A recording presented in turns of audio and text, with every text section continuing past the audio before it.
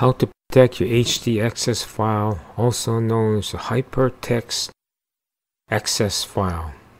Some of the things you can do with this file is 1. Allow or block users based on their IP address. 2.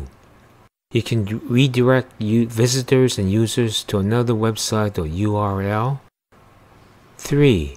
You enable password protection, either parts of your website or the entire website.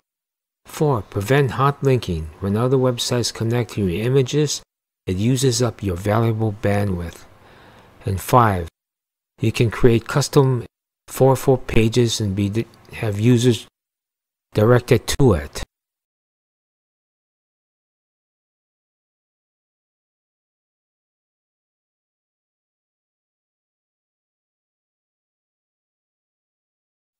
In my example, I'm using FileZilla FTP client, but you can also use a file manager in your cPanel or Plesk, and if you're using WordPress, you can use the file manager plugin. What we need to do is insert a script of code in our htaccess file, so we need to download it. Using an FTP as an example here, let's download the htaccess file to our desktop. Now here's the htaccess file we just downloaded.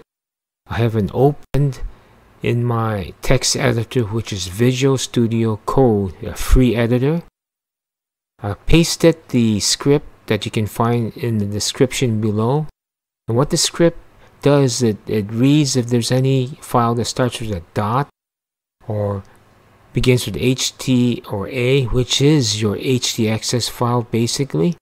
It compares it and matches it, and if it does, it will be denied. The visitor will be denied from accessing your htaccess file, forcing an error and forcing the visitor to either use the FTP file manager to access the htaccess file on your computer. Now, another way of protecting the htaccess file is using another script which protects all dot files. You can find the script at the bottom in the description. What it does is it compares and matches any file that starts with a dot, and if it does match, it will be denied. The visitor will be denied from using it and will receive an error. Now that we have edited our htaccess file, it is ready to be uploaded back to the server. Make sure you're going to upload to the right folder. Right click and upload, and you will see a dialog box asking if you want to overwrite the original file, and hit OK. And you can check the date and time should match the date and time on your computer, so you know you have the correct file updated.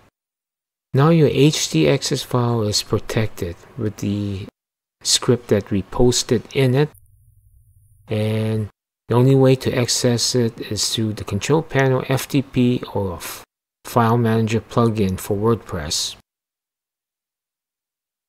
And always keep a backup of your htaccess file before you edit it, because you may have to revert back to it if there is a problem.